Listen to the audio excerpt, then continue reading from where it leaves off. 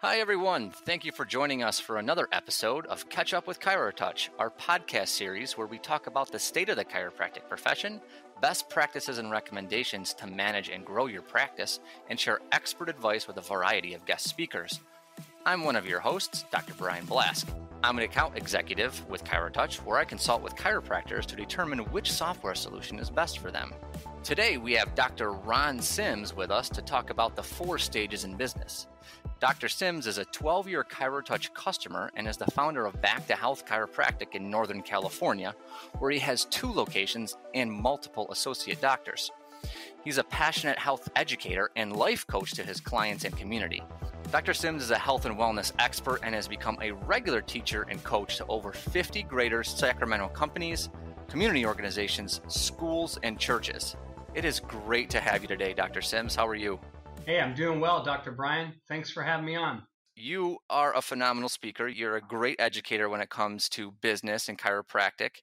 And we had you on our webinar series a few months ago. I think it was about 5 months ago now, where we went through a myriad of different topics related to COVID and chiropractic. So I wanted to have you back on this podcast so that we could kind of chat about the state of business in chiropractic and how you can really build successful business like you have in Northern California. I love your mission. I'm on board with that. So we had spoken before about the 4 stages of business: launching, building, scaling, and exiting.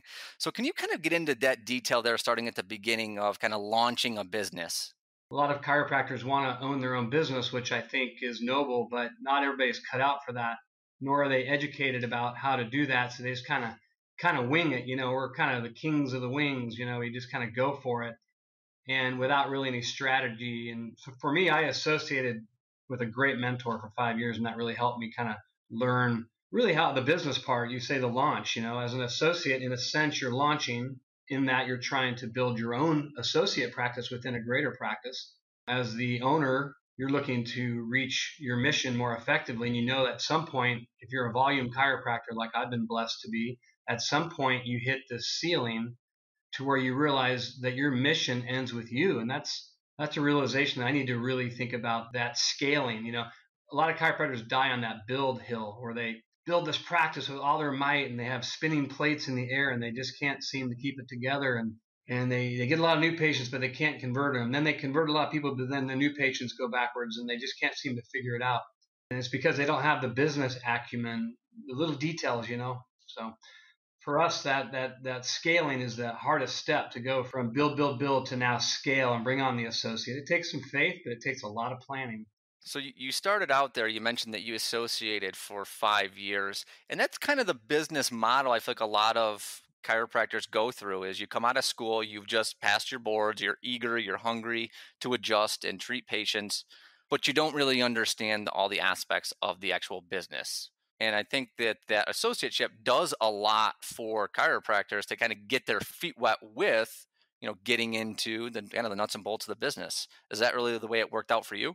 Yeah, for me, I think in that process, that's how it worked for me, because I feel like I personally had some natural leadership gifts and always had kind of an entrepreneurial spirit. But I think chiropractic, we need to team up more. We need to create more systematic practices if we're really going to reach our mission of helping beyond your and my ability to help individually in the practice in terms of adjusting people.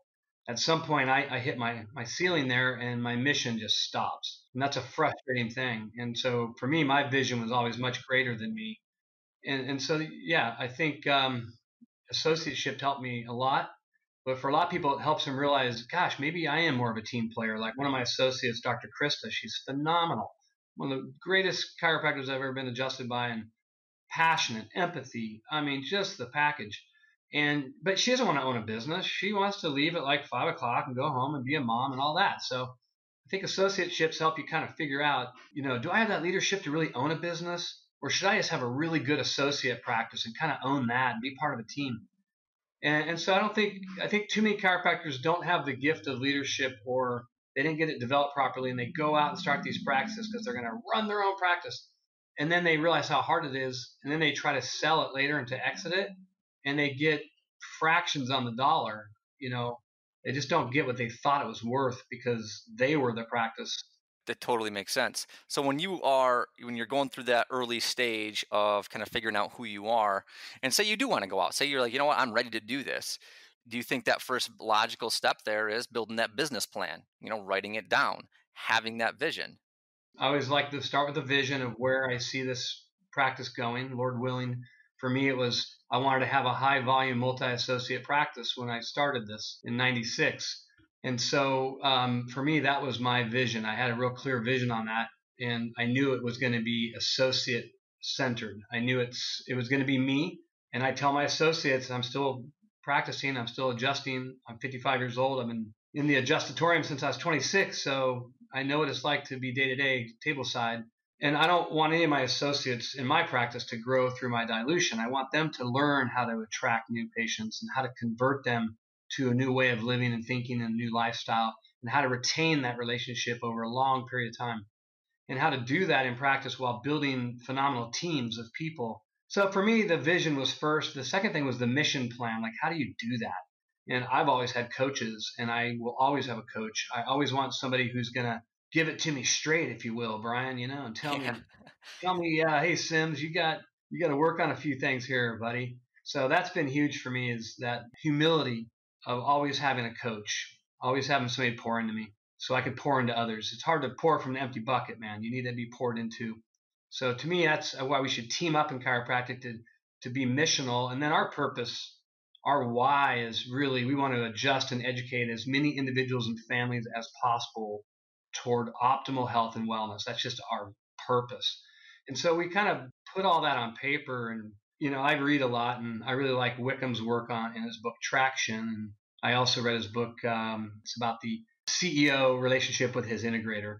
So he has a business plan on 2 pages. So I tell my associates, if you want to have your own business, you got to get it on 2 sides of paper. It's got to have your marketing plan. It's got to have your purpose, your mission, your vision. It's got to have your problems list. The areas you got to work on, your projects, your 180-day projects, all that stuff. So I think a lot of kids don't go into practice with thinking about stuff like that. They just want to try to go to a spinal screening, get 10 new patients, and just hopefully take off on it and see how it works. You bring up so many good valid points there, and I think that that's what that we have to kind of unpack a little bit of it is chiropractors in general, and especially at that beginning stage, is you have to have that why, right? You have got to, as you talk about it, optimal health and wellness. Everyone's going to be a little different, like you said. We kind of all wing it sometimes in chiropractic, but having that why and developing that why, I think, is one of the most important things we've even mentioned here. Can you kind of go into more detail as to how you communicate that towards either your associates or to your patient base? That general purpose for me is my patients and I have a wonderful relationship, and I have the freedom to enlist them in helping me reach our mission. And we're very focused on that. We educate our practice members continually in many formats.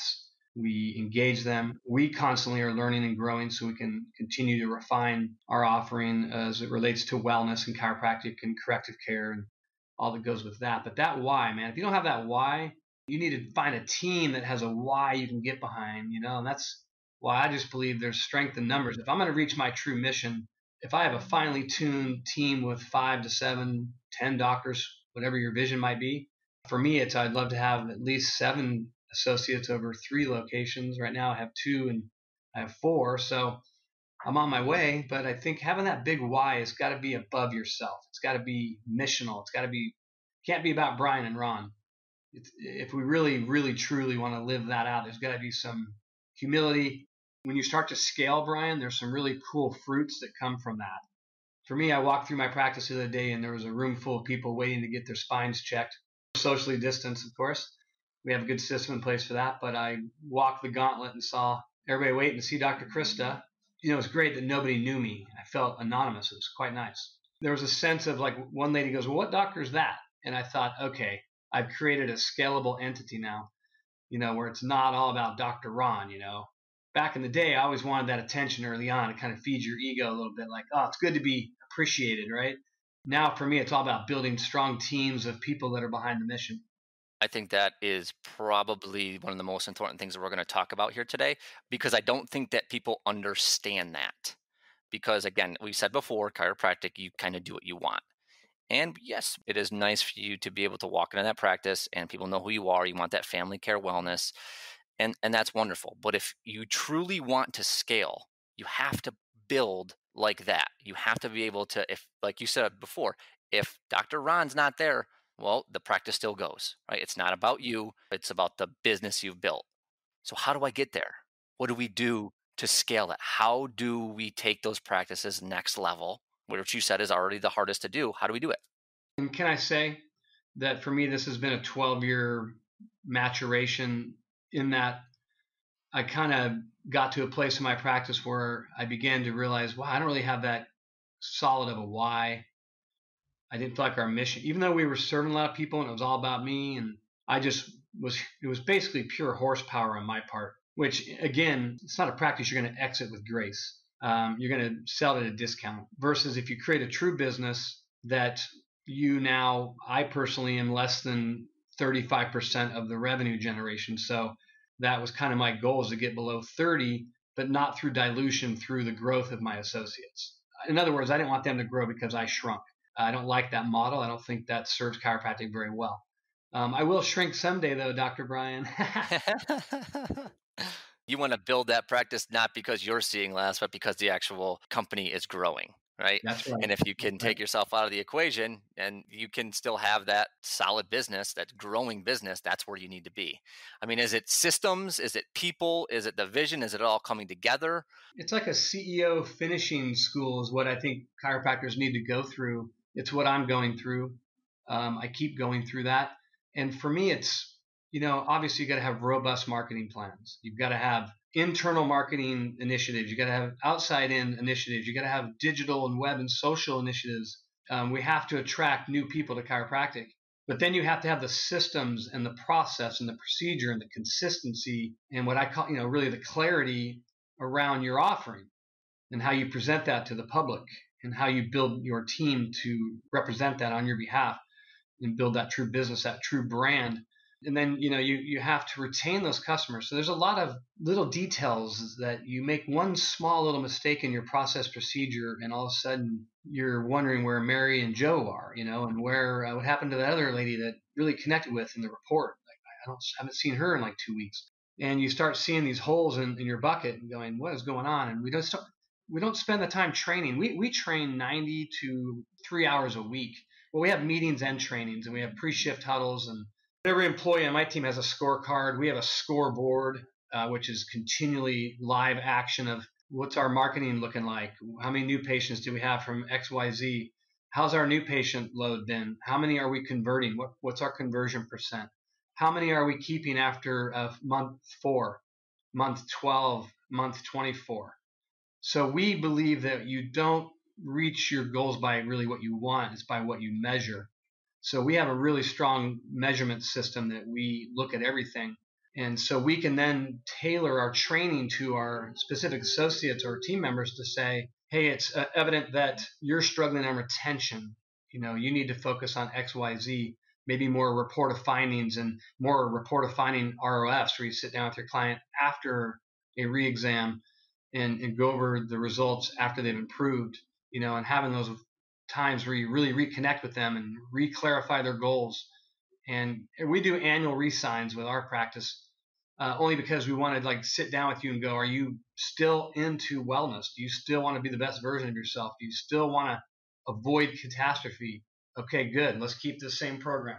And so anyway, for me, we look at numbers and metrics to determine how to train in the attraction, conversion, and retention paradigm. That is a normal way of life too. I mean, in any business or in any job, everyone has some sort of numbers or metrics that you're being measured by. So why not utilize that in your practice? And now you can get a measurement. It's just like you kind of talked about when it comes to developing your team, right? And having a coach. You are the coach, you're the leader, but it's all comes down to accountability. You have a team. If you're a chiropractor and you've got 6 other chiropractors that you kind of meet with, you've got that accountability, or you've got a mentor. They're giving you that kind of, hey, like you said, hey, Ron, you need to be doing this. Well, that's checking on you. You have that set up in your practice where we're checking on everybody else. We need to be able to get to these places to meet our goals. So track it, use reports, use different, practice management systems like ChiroTouch. Whether it's ChiroTouch or not, you still need to be doing that to maintain optimal growth and accountability. That's right. You're spot on. And so for me, that looks like every practitioner on my team has really what's a scorecard of the attraction, conversion, retention, and team building domains. And within that, key performance indicators.